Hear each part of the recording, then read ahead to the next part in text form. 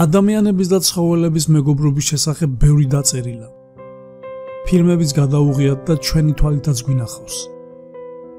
ისტორიების უმრავლესობა შინაურ ცხოველებთან ადამიანების მეგობრობას შეეხება. იშვიათად გვსმენია მტაცებელ ცხოველებთან ადამიანების მეგობრობის შესახებ. თუ არ ჩავთვლით რამდენიმე სათავგადასავლო წიგნს, სადაც მსგავსი ურთიერთობებია გადმოცემული. ყველაზე მტრულად განწყობილი ადამიანის მიმართ ცხოველებიდან მგელია. ეს არ არის მითი. მგელი მტაცებელია და ვიცით ადამიანს არ დაინდობს თუ კი შია. ძირითადად ჯგუფურად იციან მათ ადამიანებზე თავდასხმა. ბევრი დაწერილა ასეთ თემებზე და ჩვენს ბავშვობიდან გვინერგავენ რომ მგელია ის ბოროტი არსება ვისიც თუ რისიც უნდა გვეშინოდეს. ბევრ ზღაპარშიც ხომ ასეთებზეა საუბარი, მაგრამ თურმე საწინააღმდეგოდაც შეიძლება იყოს საქმე. მგელი მეგობარით შეიძლება გახდეს და თან ძალიან ერთგული. რამდენად რეალურია ეს ისტორია ამის მტკიცებას ვერ დავიწყებ. სტატიას გადავაწყდი და შევეცადე ვიდეოს სახით მომეტანა თქვენამდე. დასკვნები თქვენზეა.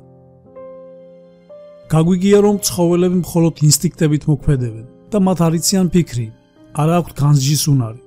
ვინ დაამტკიცა რომ ყველაფერი ასეა? იქნებ ისინიც ფიქრობენ. იქნებ ისინიც ესაუბრებიან თავიანთ ენაზე ერთმანეთს. იქნებ პირველად ჩვენ გავხდით მათი მტერი და ამის შემდეგ იმათაც სხვა არაფერი დარჩენოდათ გარდა იმისა რომ თვითონაც ემტროთ ჩვენთვის. ეს არავინ იცის. ფაქტია რომ ყველაზე ბოროტი მხეცები ჩვენ ვართ ადამიანები. თან ჩვენ არათუ ინსტინქტებით, არამედ მიზან დასახულად მოქმედებთ. ხოცავთ და ვკლავთ უმოწყალოდ სხვადასხვა ცხოველს. იმაზე მეც ვკლავთ ვიდრე გვჭირდება.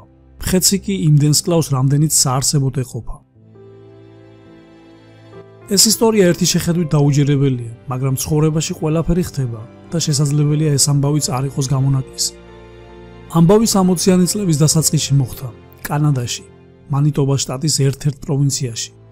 ქალაქიდან საკმაო მანძილზე მოშორებული ტყის მასივთან ახლოს, სოფლის განაპირა მხარეს ხის მორებით აგებულ სახლში ცხოვრობდა მარტოხელა მოხუცი მამაკაცი. მას არც ცოლი ყავდა და არც შვილი. თავს ნადირობით და თევზაობით ირჩენდა. ერთხელ მან ტყეში მგლის ობოლი ლეკვი შენიშნა, რომელიც შიმშილისგან ისე იყო დაუძლურებული, სიარულიც არ შეეძლო. მიუხედავად იმისა, რომ მგლები ძალიან სძულდა და ბევრიც ყავდა მოკლული, ეს ლეკვი ძალიან შეეცოდა და სახლში წამოიყვანა. რომ მოეძლიერებინა და ფეხზე დაეყენებინა, რძით დაუწყო კვება. ლეკვი იმდენად იყო დასუსტებული, რომ საწოვარას დახმარებითაც კი უჭირდა რძის ჭამა. ნელ-ნელა ის მომჯობინდა და ჩვეულებრივ ფორმაში ჩადგა. კაცმა მას სახელად ქიჩი დაარქვა, რაც ინდიელების ენაზე ჭკვიანს ნიშნავს. მან იცოდა, რომ მგელი მგლობას არასოდეს მოიშლიდა, მაგრამ მიუხედავად ამისა, ძალღონეს არ იშურებდა ეს ლეკვი ისეთი გაეზარდა, მგლის ავიჩვევები რომ არ გამოევლინა. მას თავის ლეკვებთან ერთად ზრდიდა. მალე ლეკვი გაიზარდა და ჩვეულებრივი მგელი გახდა, თუმცა მხოლოდ გარეგნობით. ის მასთან ერთად გაზრდილ ძაღლებთან, როგორც მათი თვისტომი ისე თამაშობდა, მაგრამ ხანდახან ტყეში მიდიოდა და კვირაობით რჩებოდა. დრო გადიოდა, მამაკაცი მეტად მოხუცდა და ასაკთან ერთად ავადმყოფობაც მოვიდა მასთან. ის ადგილობრივ სამედიცინო სახლში დადიოდა ნაცნობ ექიმთან სამკურნალოდ. ძველ ჯიპს დაქოქავდა და მისი სახლიდან რამდენიმე კილომეტრით დაშორებულ ამ სამკურნალო დაწესებულებაში გაემგზავრებოდა.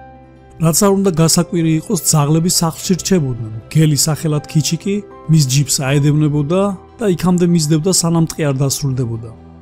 როგორც კი დასახლებული ადგილი გამოჩნდებოდა, სირბილს შეწყვეტდა და იქვე დარჩებოდა ტყეში. პატრონმა იცოდა, რომ მისი ერთგული მგელი ყოველთვის ასე იქცეოდა. ის თავის ნაცნობ ექიმსაც უყვებოდა ამის შესახებ. ექიმი იმდენად დაინტერესდა ამ ამბით, რომ ერთხელაც თავად ეწვია მოხუც სახლში, თავისი თვალით რომ ენახა ეს მგელი. გასაოცარია, მაგრამ ხეცი ზუსტად იქ ხვდებოდა სამკურნალო წასულ პატრონს, სადაც რჩებოდა ხოლმე. ისევ აედევნებოდა მანქანას და სახლამდე სირბილით მისდევდა. ძაღლები ლაქუცით ეგებებოდნენ პატრონს და ამ მათთვის უცხო ჯიშის ცხოველს, თუმცა უკვე თავიანთ ძმას და მეგობარს. დღეები მიდიოდა, მამაკაც უფრო და უფრო უტევდა ავადმყოფობა. ის საბოლოოდ მოტყდა და ლოგინად ჩავარდა. აღარც ადგომა შეეძლო და აღარც საკუთარი თავის მოვლა. სწორედ მაშინ, როცა ის ლოგინად ჩავარდა, მისი გაზრდილი მგელი რამდენიმე დღე იყო, რაც ტყეში იყო წასული. ის ამგვარ ქცევას წელიწადში რამდენიმეჯერ ავლენდა. სავარაუდოდ მაინც მიუწევდა გული თავის თანამოძმეებთან. ჩვენი ნაცნობი მამაკაცი როგორც თქვით ფეხზე ვერ დგებოდა. ის იმდენად მოშორებული იყო დასახლებას, რომ ვერანაირად ვერ მიაწვდენ და ვინმეს ხმას დასახმარებდა. ძაღლები მდუმარეთ იწვნენ მშივრების სახლთან ახლოს. მამაკაცის სიკვდილს ელოდა. თავისი საშინელი სატკივარი და 2 დღის საჭმლის გარეშე ყოფნა ნელ-ნელა აცლიდა ძალებს და თვალცრემლიანი იხსენებდა ყველაზე ლამაზ დღეებს მისი ცხოვრებიდან. მხოლოდ სასწაული თუ იხსნიდა მტანჯველი სიკვდილისაგან მას.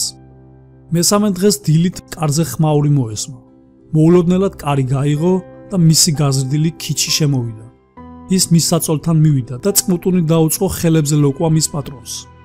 კაცს ძალიან გაეხარდა მისი გამოჩენა, მაგრამ ეს არაფერი იმედი იყო მისთვის. იცოდა რომ ისევ წავიდოდა ტყეში. გელი ცოტა ხანს იყო მოხუცთან და მალე მართლაც დატოვა ის.